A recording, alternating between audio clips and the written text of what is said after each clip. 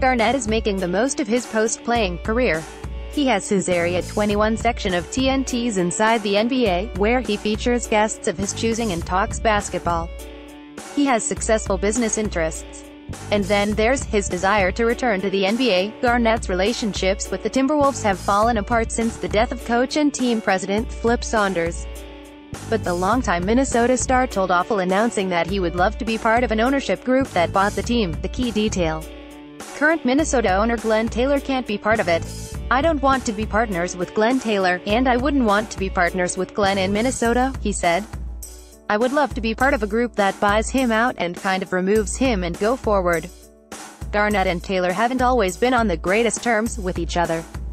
When Garnett returned to Minnesota towards the end of his career, a big part of it had to do with the involvement of Saunders. However, when Saunders died in fall 2015, Garnett felt the organization didn't do enough. He's had a very strained relationship with them since.